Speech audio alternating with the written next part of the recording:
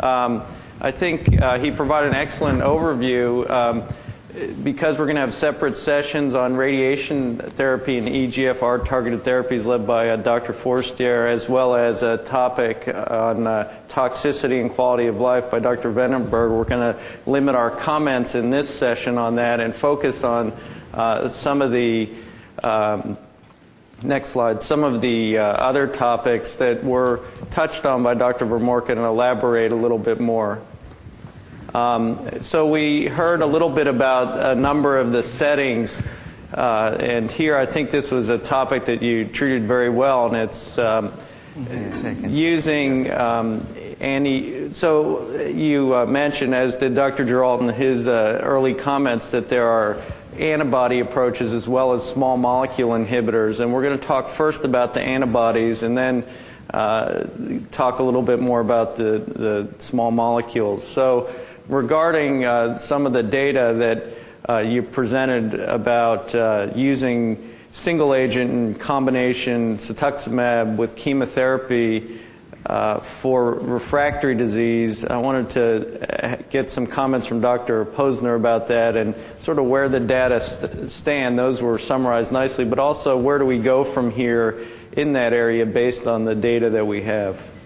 Well, I think it's very interesting that despite failure of second-line therapies in general to help patients with recurrent or metastatic head and neck cancer, that cetuximab seems to have about a 10 to 15% response rate.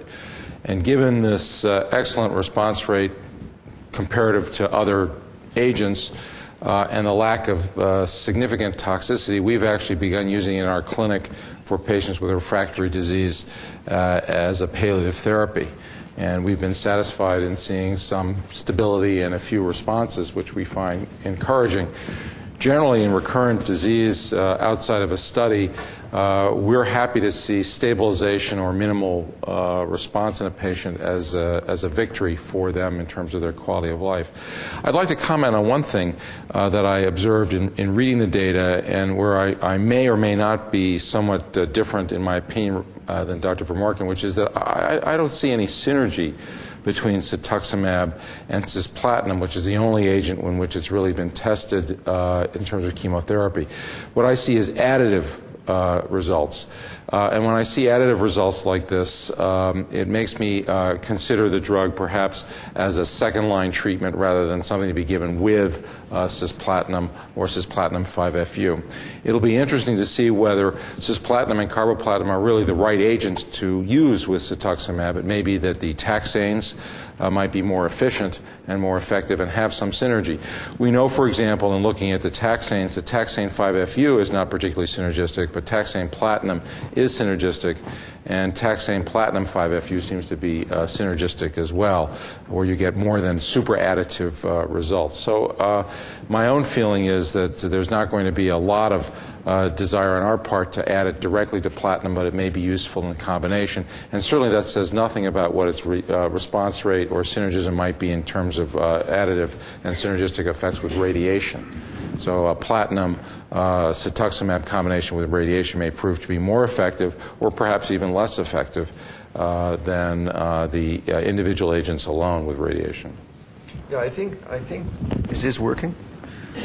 I hope so. Yeah, yes. I think that the data that I presented to you in relation to cisplatin or carboplatin is completely different than the colorectal data, where you know that the patients that are refractory to irinotecan, when you use both again, you really have an important effect.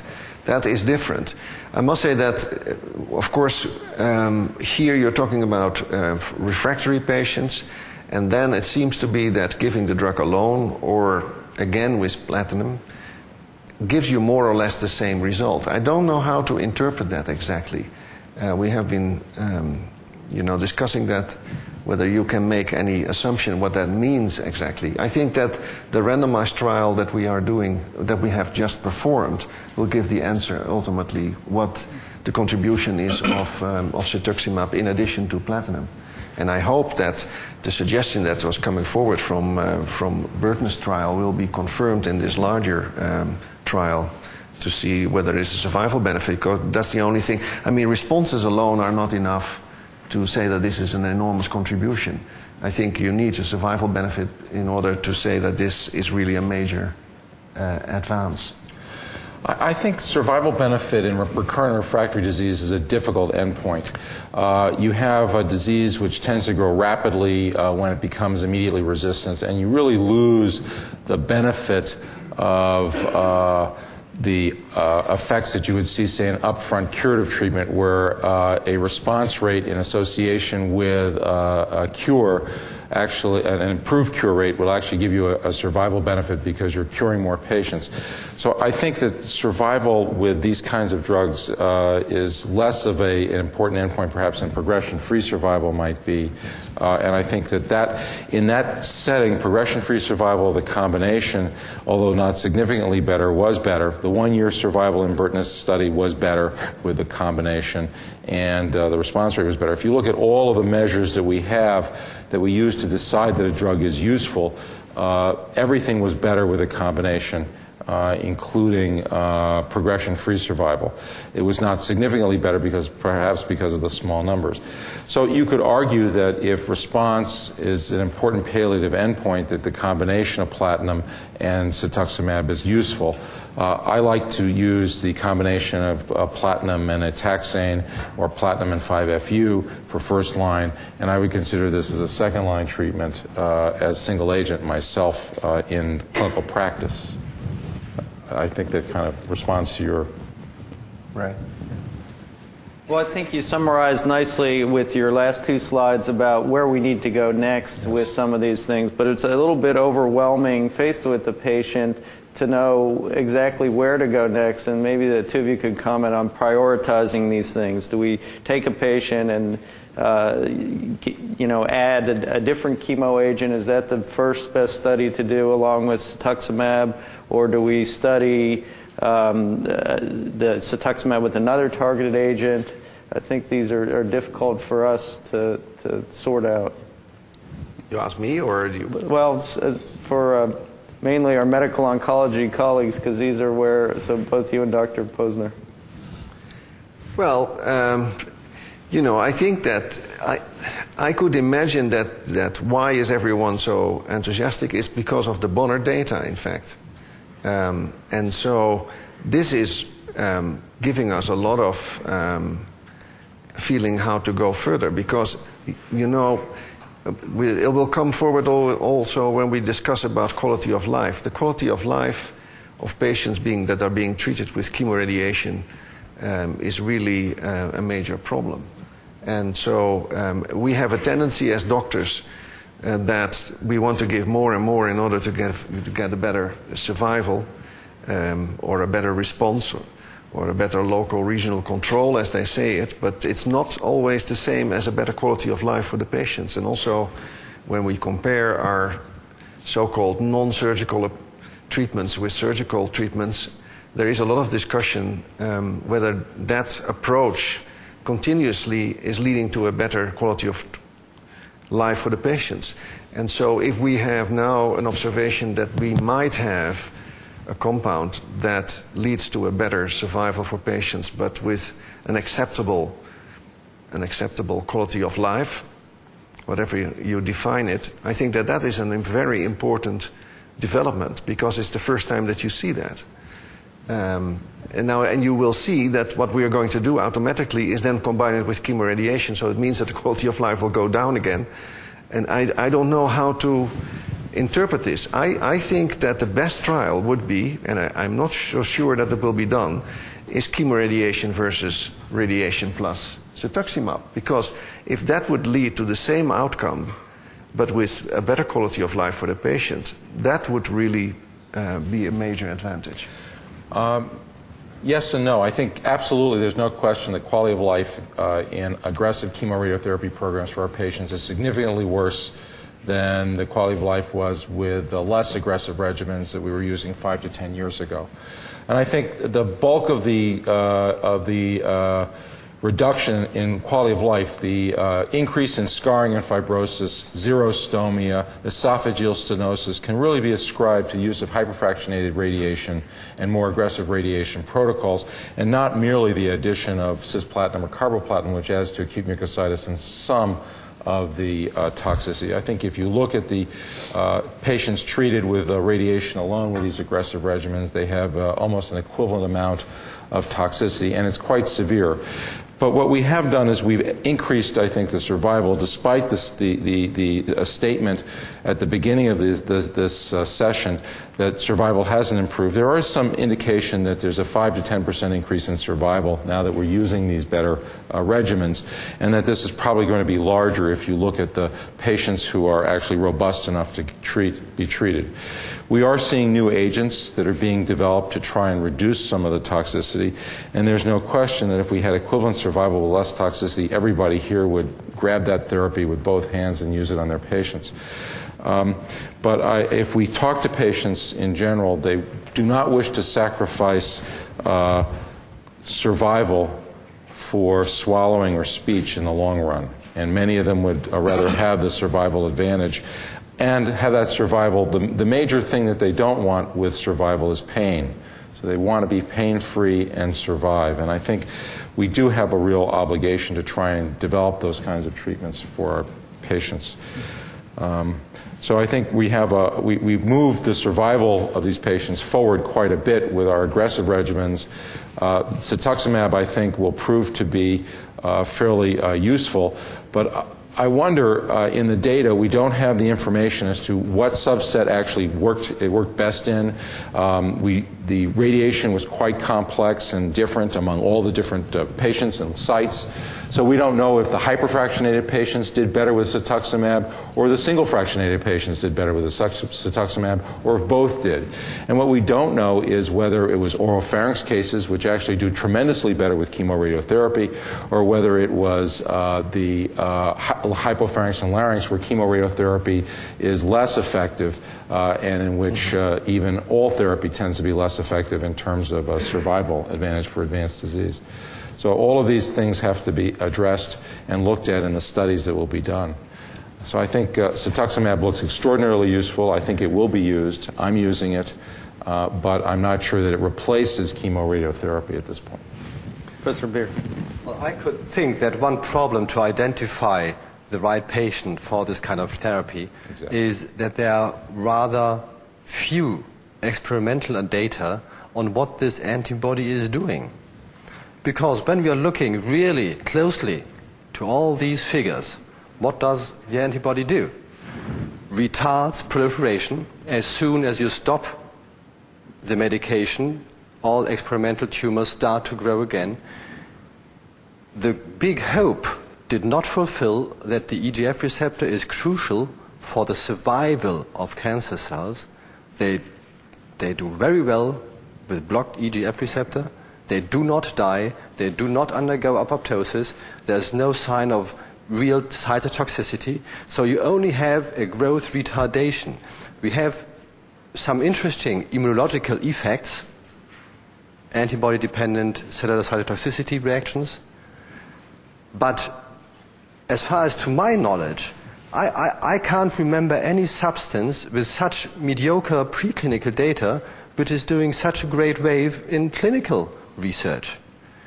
And this, I think, this is a little bit provocative, but this, I think, is a basic problem why we are not able really to identify the patient subset where we now should test this new drug. I think it's not the third-line therapy where this antibody has its place, because you know better than I do that if we obtain some kind of objective responses in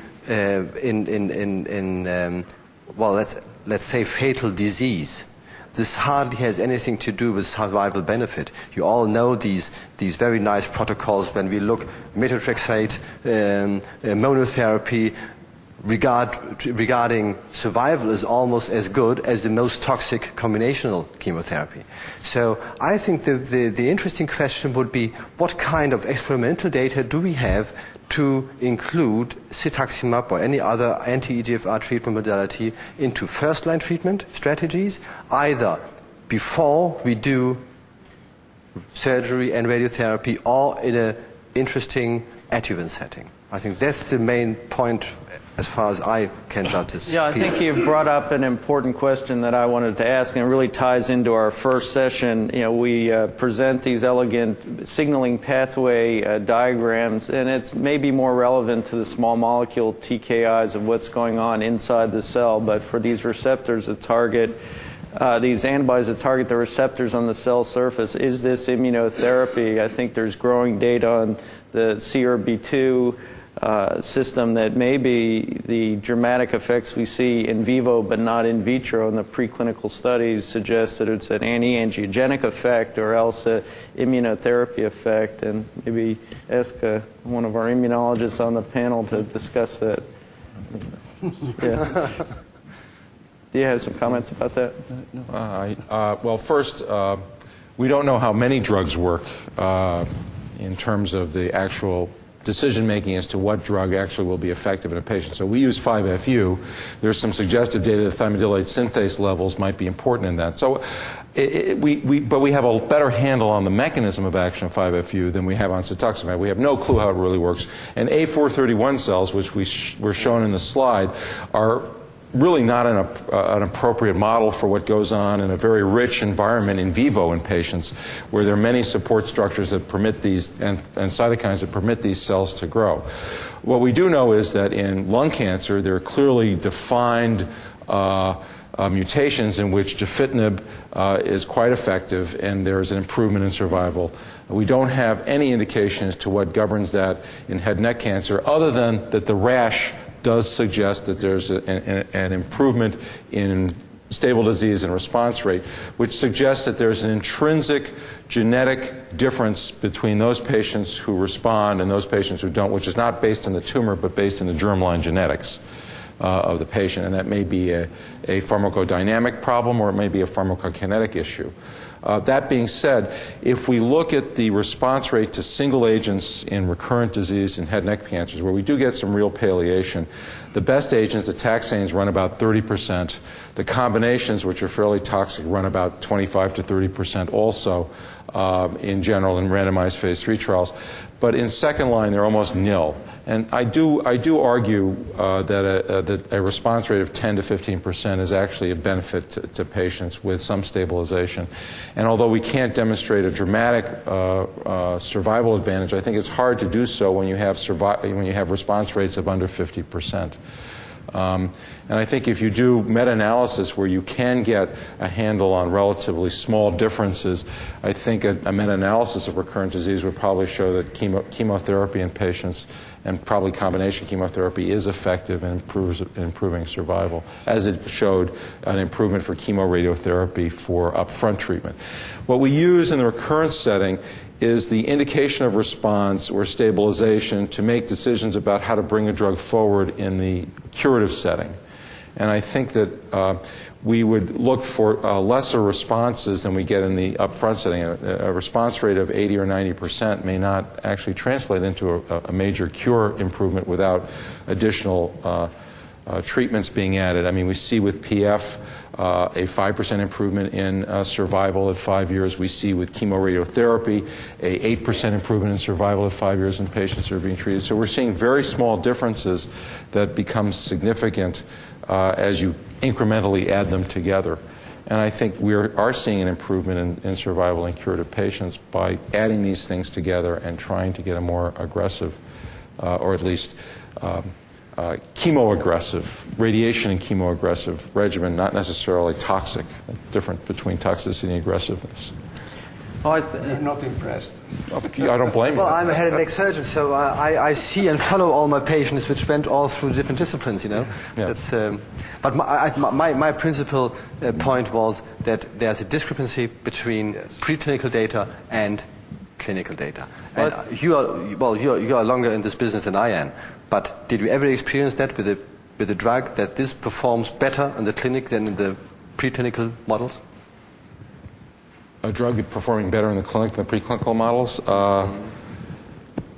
Only in drugs that don't work in animals because their metabolism is not the same. I think we can cure many cancers in mice easily. And I think when you think in terms of the models, in terms of particularly angiogenesis, I could fit an entire mouse into the cavity of a necrotic head and neck tumor. I think the dynamics of the vasculature in the mouse tumor models is quite different than the dynamics of the vasculature in human tumors. And I think we really have to look at the model of relevance, which is human beings. In vitro models are less effective in telling us how to use a drug in the clinic than in vivo models, and animal models are less effective than actually testing them in people.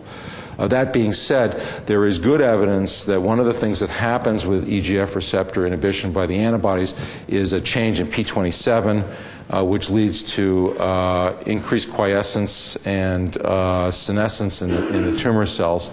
The other thing that may happen with this molecule is that you decrease the survivability of the cells after another insult rather than actually attack them. And when you have drugs that do that, then you really have to look at the combination models to find efficacy. I'll give you an example of a drug that doesn't work in head and neck cancer by itself, but is used as a radiation synergizer, hydroxyurea, which the Chicago group has demonstrated to be highly effective synergistically with radiation, but it has absolutely no activity by itself in head and neck cancer. We did a phase 2 trial many years ago, and it was dead negative. And yet it seems to be synergistic. So you can separate the synergism between agents from their direct anti-tumor activity. And another example of that would be taxanes.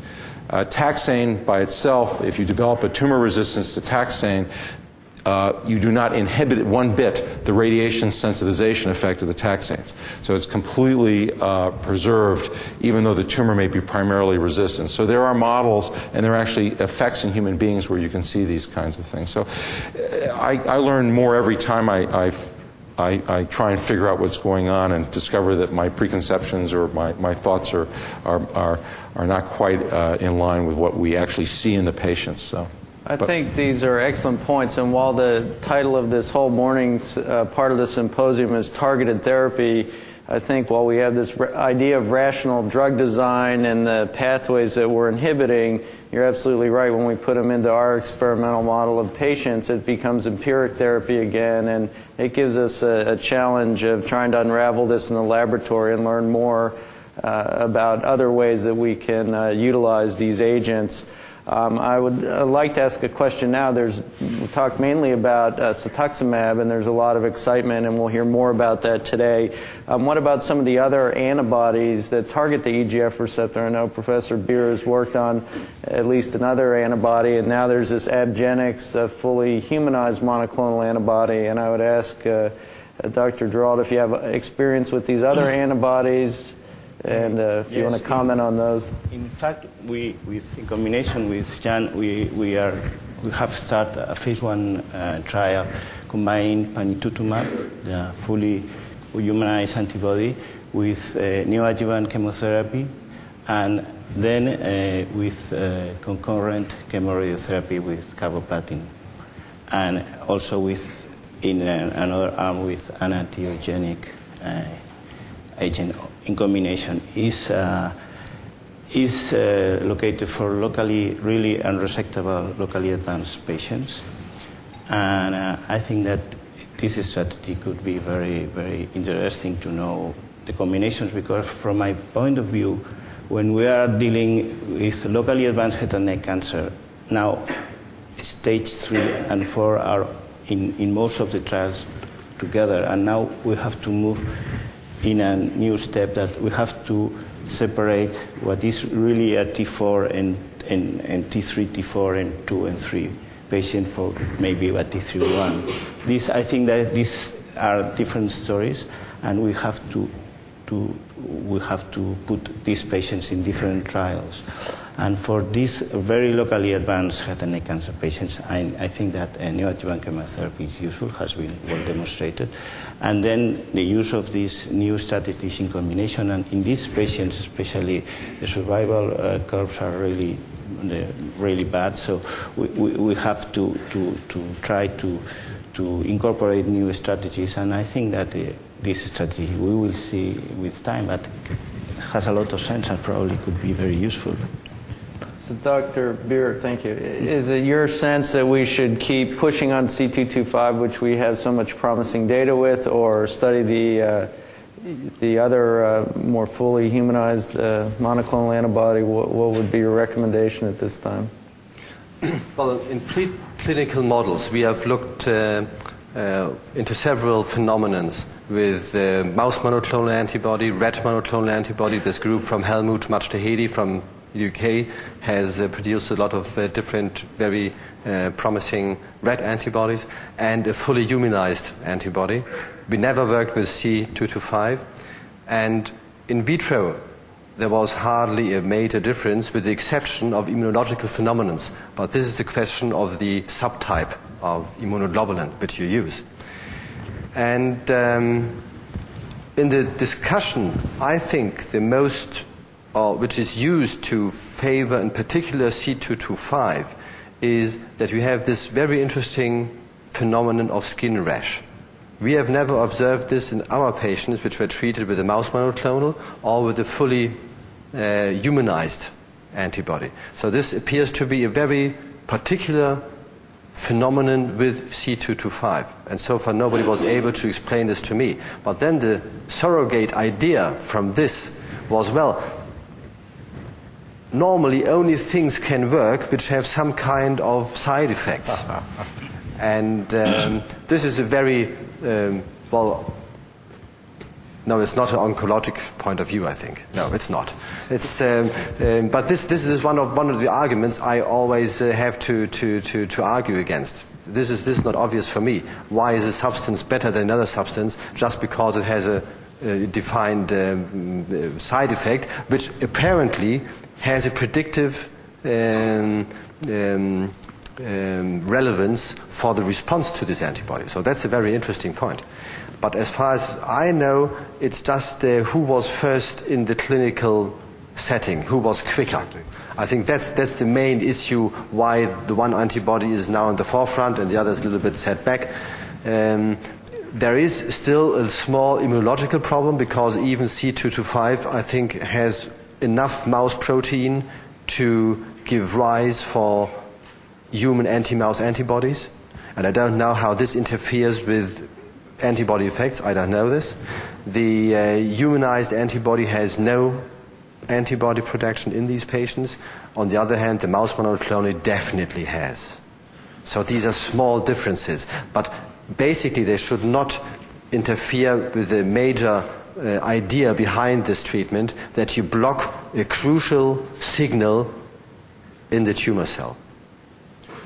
I'm not clear that it actually is by blocking the signal so much as it might be downregulation of the receptor.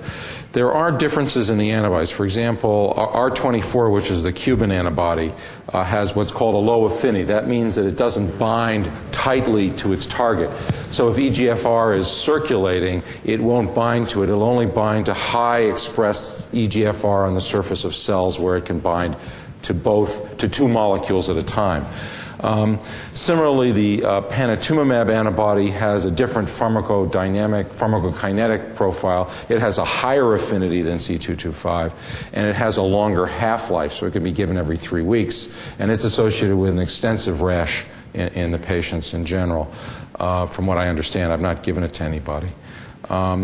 I'm not familiar with the antibody out of the Netherlands as to what its rash association is, but I know that it has some activity in the phase 1 studies.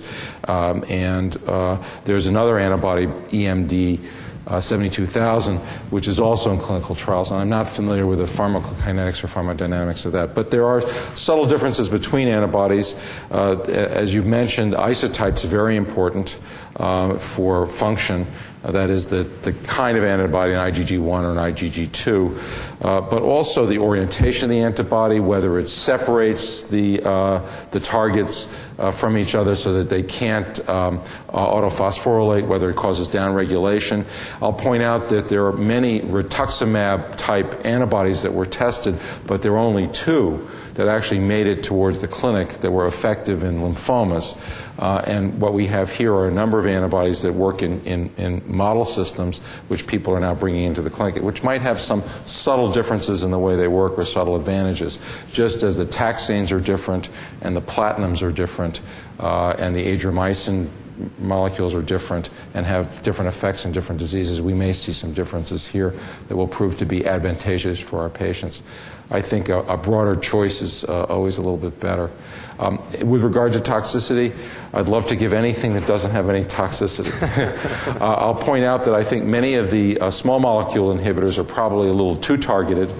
And I think that we're seeing that there are now several that are what we call dual kinase inhibitors or multi-kinase inhibitors, where you see multiple targets. This is going to be different than the antibodies, which won't have that kind of potential efficacy. On the other hand, it's thought that, for example, the ERB2 receptor, ER2/neu, is not effective unless it's combined with EGFR1. So blocking EGFR1 with a higher affinity molecule such as C225 or panitumumab compared to R24 might be a more effective agent than this. So there's a lot of modeling, a lot of molecular immunology that can be looked at to evaluate these. Well, we spent a lot of time talking about antibodies, and unfortunately I've left us little time to talk about the small molecule inhibitors, which you just touched on. I guess I would think there was a lot of initial enthusiasm about the single-targeted small molecule inhibitors like gefitinib and erlotinib, but as we now have some agents that will also target VEGF receptor family members, et cetera, I think there's now a renewed enthusiasm to study those. I'd ask Dr. Vermorken to maybe comment a little bit on those combined inhibitors and where we stand with those and where we need to go. Well, I think that the data, as they have been presented recently for instance, at ASCO, is showing that there is a clear suggestion that there may be synergistic effects between different groups of drugs, and you're mentioning the VEGF inhibitors and also the EGFR inhibitors. I mean, I showed you the data that were presented by Everett Vokes. I was quite impressed, I must say, about the combination of EGFR inhibitors and COX-2. The response rate was quite impressive. This 22% is something that I had not expected, in fact. We were surprised, but we had decided to look at the COX-2 because of the impact on the NF-kappa B pro-inflammatory pathway. When we combined gefitinib plus celecoxib, we actually had very incredible responses. We had people literally throw away their crutches and do things that they hadn't done for months. And unfortunately, when they relapsed and died fairly quickly. But it was unfortunate that the molecule gefitinib took a double hit in this study. First, the lung studies really did not pan out, and then the COX-2 inhibitors received an extremely big black eye that is now with the cardiac side effects. But I think that effect was real, and we were unable to actually do a randomized phase 2 or a phase 3 to assess this because of the political industrial issues around these agents. I think a 10 to 15% response rate with gefitinib is quite robust.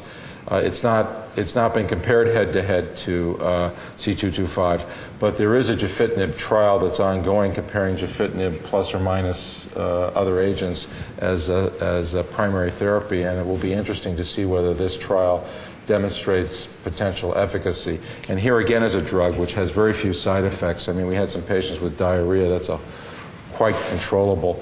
And we had some people on these drugs for quite a long time with really legitimate responses. So I'm very pleased with the EGFR receptors in general, the inhibitors, both the TKIs and the antibodies, as being something that we will be using in the clinic. And hopefully we'll be able to combine with other agents for cure and even for adjuvant therapy. We had tried to look at gefitinib plus celecoxib as a adjuvant treatment for patients or as a treatment for pre-malignancy, and to study that model. And unfortunately, because of the side effect profile that celecoxib developed, we were unable to really get the permission to do that. Given the difficulty in predicting who with a premalignant lesion actually has a premalignancy, those studies are extremely difficult to accomplish. Given that 20% of leukoplakias regress on their own and only 20% actually progress to actual cancer, it's quite difficult to determine. Those are become huge studies to determine whether something's really effective or not. This is a problem where surrogate markers are really unavailable. Dr. Giral, do you have comments on some of these other small molecule inhibitors and radiation or combination targeted agents with radiotherapy? Yes, there has been a study in combination COX-2 inhibitors in lung cancer, and the results were there is also an enhancement effect. There were preclinical data, and this has been studied in cancer. But as far as I know, because this was done in MD Anderson, the trial, I'm not sure, but I think that they won't continue. But maybe because of the toxicity of the celecoxib. I'm not sure. Well, I think that these combinations of agents is particularly interesting for patients with metastatic recurrent disease, because we are always talking about the fact that you sometimes see patients in a better condition than we do, but here in Europe quite a lot of patients are older and in a poor condition where this combined chemotherapy is not very attractive. Yes. And I think that especially in these patients, testing these combinations with less toxicity for them may be a very good group of patients to test this. I want to point out that in my own practice, when I have a patient who's not going on a study and is palliative, I tend to use a very low-dose weekly therapy, which is relatively non-toxic, because my aim is to palliate and not to damage the patient more. So our aim is really to treat patients first, and then to learn how to treat patients better second. And I think that's very important, and you're right.